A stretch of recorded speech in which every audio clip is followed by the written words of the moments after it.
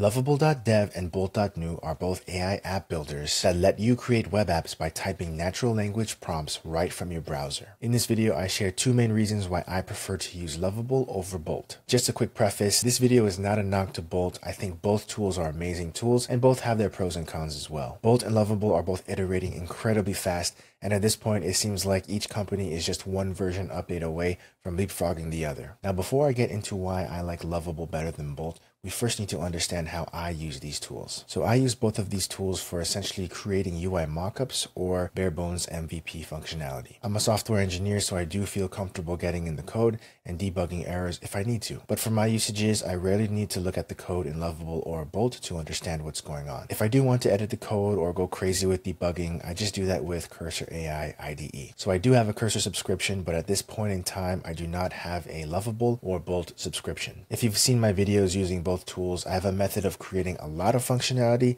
in just a few prompts, while staying within the free daily token limit with Bolt and within the free daily message limit with Lovable. So with all that said, here are the two main reasons why I like Lovable better than Bolt. Reason number one is Lovable's try to fix it feature. If Lovable generates an error, it offers you to fix it without wasting a message. Even if it keeps getting an error, as long as you keep clicking try to fix it, it won't waste a message. I found that it does a good job of not getting stuck in an error loop. Sometimes you will see the same message one or two times, but beyond that, it does find its way past the initial error. Sometimes it'll get another error, and then eventually it solves the original issue. So right now I'm in Lovable.dev. I've actually copied and pasted the prompts from a previous video when I built this Scribbler super simple blog CMS. If you want to check out that video, I'll leave a link in the description below. But as you can see in the bottom left-hand corner over here, we have an error. So the try to fix it button, sometimes you'll see a little dialog window over here pop up with try to fix it or show logs. But every time there's an error, you'll always see it over here in the chat as well. And if you click on the error, it's going to bring up the build error along with some logs. And here is the try to fix it button right here. So just to demonstrate how it works and that you don't lose any messages, in my account settings, you can see I'm living on the edge right now. I have one message left for the day. So right now I'm going to click try to fix it. Let's see if Lovable can fix it. Lovable seems to have fixed the issue, but there's one more error. If I go back to my messages, you can see that I still have one message left. So let's go ahead and check out this error. And it is a different error than the first one we got, which is good. We don't want to get stuck in error loops. So let's click try to fix it again. Okay, so it looks like Lovable fixed that second error and there are no issues with the application. So back over here, refresh the page. As you can see, I still have one daily message left remaining. So fixing errors with Lovable doesn't cost you a thing. So now we're over here in Bolt and I'm using the same exact prompts that I've used in Lovable. So I've been stuck in many error loops with Bolt and Bolt unsuccessfully being able to fix its own issues, therefore wasting all of my tokens for the day. This especially happens with database functionality. So right now in Bolt, I have used about 75,000 tokens for today. Now, if I go back over here and I click attempt fix, Bolt's going to try to fix the issue. All right, cool. So it looks like Bolt fixed the issue. Let's do a token check. And now my token usage jumped from 75,000 to 99,000 tokens. It actually fixed the issue on the first try there. That's good stuff. But as you can imagine, if you get stuck in an error loop and you click on Bolt's attempt fix button, you're going to waste all of your tokens for the day. And because of that, Lovable.dev is the clear winner for being able to fix its own issues at no cost to you. Reason number two why I like Lovable better than Bolt is the ability to chat with Lovable for free. Did you know that you can chat with Lovable without wasting a message? There are actually two ways to do this, and I'm going to show you both ways right now. The first way is the original way to do it. So when you chat, as long as you don't tell Lovable to generate code changes in your project, your prompt won't use a message. This is a powerful feature because you can ask Lovable how to go about doing things the best way within the Lovable environment. Yes, you can use Claude or ChatGPT for general questions about development or about the product you're building, but those LLMs don't know, at least not yet, how Lovable works internally better than Lovable itself. So to demonstrate this, you have to say something like, hey, I just want to chat, don't want any code changes right now. Curious. What are our TypeScript mappings from to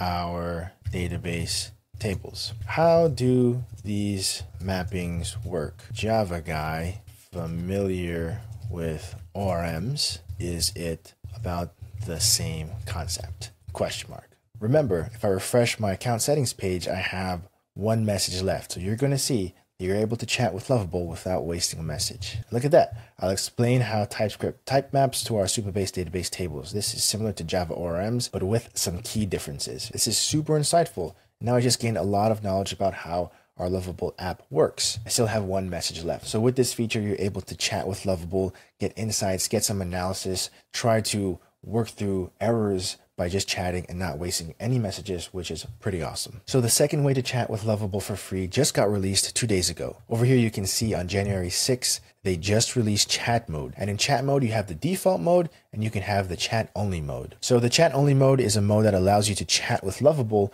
without it making edits to your project. I think they just wanted to separate the default mode where you can make changes and really emphasize that if you go into chat mode, you're not going to get any messages deducted. So if you just saw in the default mode, I had to tell Lovable, hey, I don't want to make any changes, let's just chat. In chat only mode, you can chat all you want without having to say, let's not make any code changes, because it already knows that we're just here to chat. So this chat only mode feature comes with Lovable's introduction to labs, which is a section within their settings page where you can have early access to experimental features. So to turn this feature on, if you're here in the settings page, go to account settings, and below project visibility, you're going to see a labs section over here. And then you have chat modes, ask Lovable questions without making edits. So if you toggle this on and go back to your application, if you look in the chat box now, there is a default mode. If you click on that, you can see we are in the default mode, which is where you can chat and make edits to your project. This is the regular mode that we've all been using up until this point. Now you have the chat only mode where you can chat without making edits to your project. So let's click on that. Now we can say something like, I want to understand how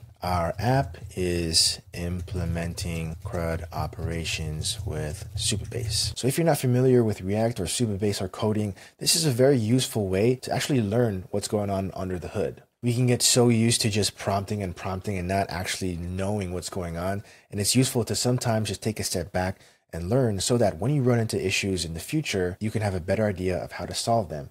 And in your future apps, you can have a better idea of how to design them and how to prompt them. Remember, the more detailed and the more focused you can be with your prompts, the better your results will be. All right, so after I asked my question, now Lovable is saying, let me explain how our app includes CRUD operations with Supabase. So that was the second way to chat with Lovable for free.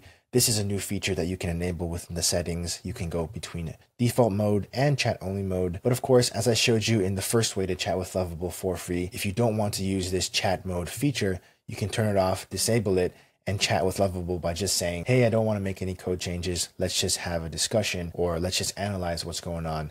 And Lovable won't waste a message doing that. So now we're back here in Bolt, and I want to show you what happens when you ask Bolt a question and you don't want to make any code changes. So right now I have used 120,000 tokens for the day. I'm going to say, hey, just want to chat. I don't want to make any code changes. How does our app handle Supabase CRUD operations? Curious to learn. All right, so the good news is Bolt can give you some insight if you ask it any questions. However, as you can see, doing that just used some tokens. I now have used 139,000 tokens for the day. So because you can ask advice from Lovable for free, and doing the same in Bolt will cost you tokens, Lovable comes out on top here as well. So those were my two main reasons why I like Lovable better than Bolt. I just want to mention a couple other reasons why I enjoy using Lovable better. The first is I think Lovable handles Supabase authentication and implementing CRUD operations a bit better. Lovable definitely is not perfect with Supabase functionality, but it does run into issues less than Bolt. With Bolt, I find it has a hard time fixing its own database errors. I really need to be very specific when prompting with Bolt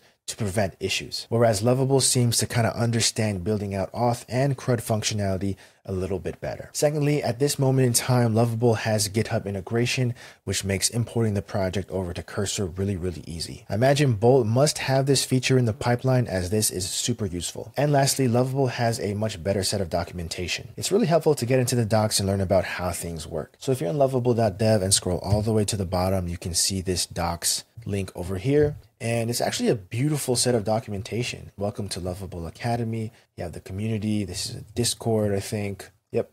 Changelog, request feature, very nicely broken up into different sections. You have step-by-step tutorials. What are the integrations all about? Tips and tricks. And you have this search bar over here where you can search for, tell me about chat mode. Now in Bolt.new, if you scroll to the bottom, you can kind of see it there, Help Center. Click on Help Center. Bolt does have some docs as well, but it doesn't seem to be as comprehensive as Lovable. So those were the current reasons why I like Lovable.dev better than Bolt.new. As I mentioned in the beginning, these apps are shipping new features regularly. So for all we know, next week, Bolt can push an update to counter all of the points that I made today. But if that happens, I'll be sure to make another video. Which app do you like better, Lovable or Bolt? What are your thoughts? Let me know in the comments down below. I hope this video was valuable to you. Hit that like button if it was, subscribe for more videos like this, and I'll see you in the next one. Happy coding.